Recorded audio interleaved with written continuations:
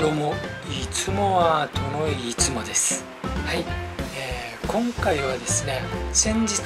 顔なしの擬人化の、動画を投稿したと思うんですけれども、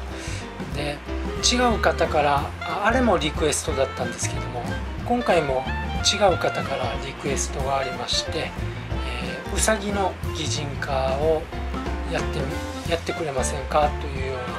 コメントをいただいて、それで、ちょっと、挑戦してみました。は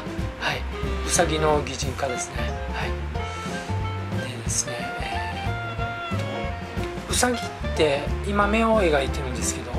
うさぎとか草食動物って目が横にあるんですよね。なので目と目の間が結構離れてるんですよね。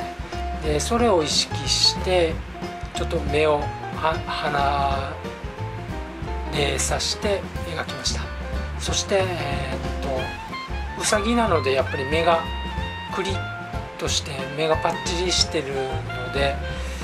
目を大きく描こうと思って意識して描いてたんですけれども、自分日頃は目を結構パッチリではなくて、細めに描くようにちょっと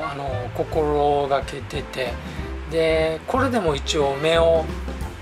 パッチリした方なんですけど、ちょっと今見るとちょっとやっぱり細いですね。もっとパッチリすればよかったかなと思ってます。はい、で今回のこの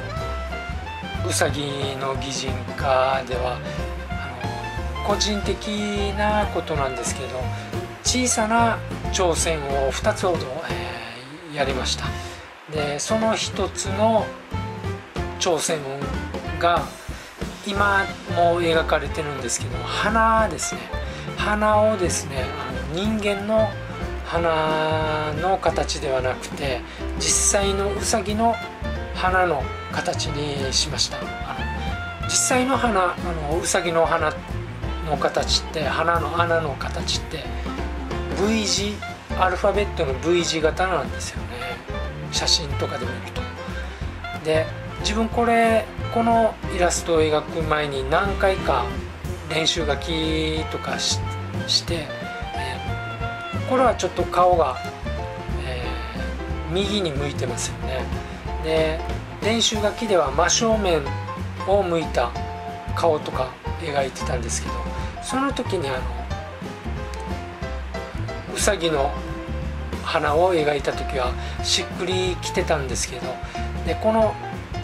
顔が今右側向いてますよね。ということは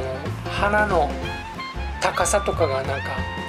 強調されるような感じになるんですよね。なのでうさぎの鼻の穴を実際に描いたらどうなるんだろう、ちょっと不安だなとは思ってたんですけど、描いてみると、結構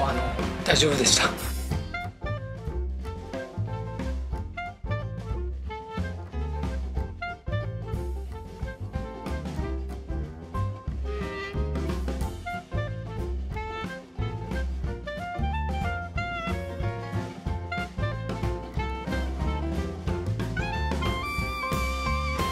自分最近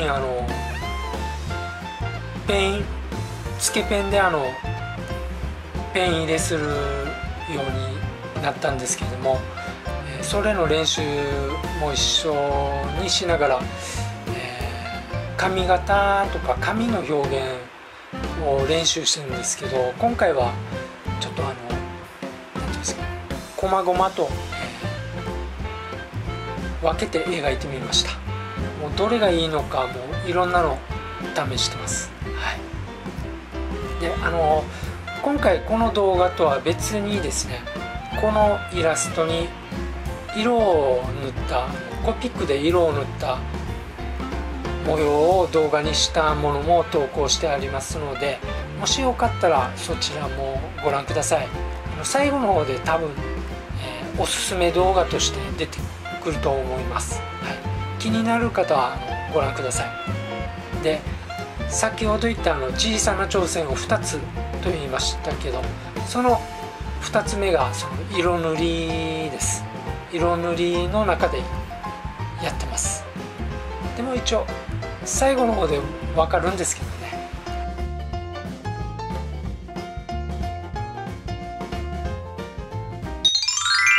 イドゥモアート、まずはコメントをしていただいたラブワンケン、イケンくん、ゆっか族さん、ありがとうございました。助かりました。最後までご視聴ありがとうございました。もしよろしかったら、